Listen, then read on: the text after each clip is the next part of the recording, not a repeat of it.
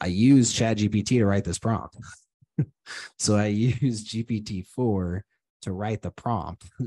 And I did it by, and you can all do this, which is the really, really cool part about this that I'm really excited to share with you today, is this is the prompt that you say, I need your help writing a prompt that I can use for a large language model AI to take on the persona of an assistant. My prompt follows a particular pattern, which you can see here. And guess what, guys? Guess what I did?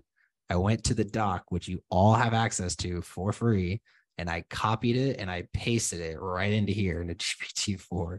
And then I said, this is the template I use. And an example of this in action is, and then what I did is I already had another prompt for another business that I wrote, which you guys now, guess what? You have access to our main prompt, ChatGPT for pest control. So now you have a fully written niche specific prompt that you can give to GPT-4, and you can say, this is an example of it in action. And then you can say, I'm working on creating a new prompt. And look, this is all I did. I wrote the first two messages, first message and a half.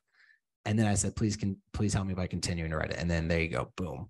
It just completed the entire prompt for me. So that's for that. Now, the next part was for the Q&A, because what's the next part of our settings? We got to put the model, we got to put the temperature, but then we got to put the spreadsheet URL, right? So what I did was I took my own spreadsheet URL that you guys have access to, and I made a copy of this. And then I specified it for pest control. And I literally did these 3 lines first. I copied those and I put them here into ChatGPT. And I said, please provide a set of commonly asked questions and answers that a contact may ask with an appropriate answer for each. The format should follow this. And then I just put the contact assistant thing here.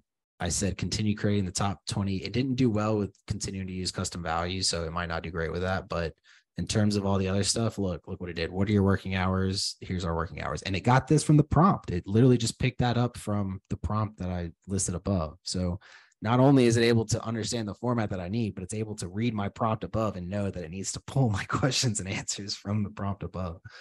How much does it cost? It created an answer for that. That's great. How soon can you send someone over? It did great for that. Like, these are all great, 20 great questions. So I just took all of these and I put them right into here, and had it, just set up in there. And then I took that URL and I went here into my knowledge base and I added the URL here and clicked add. What I do to just verify is I always just paste the spreadsheet URL into here just to make sure that the spreadsheet does exist in our knowledge base, and this adds the extension to it. And from there, I just went straight into testing. So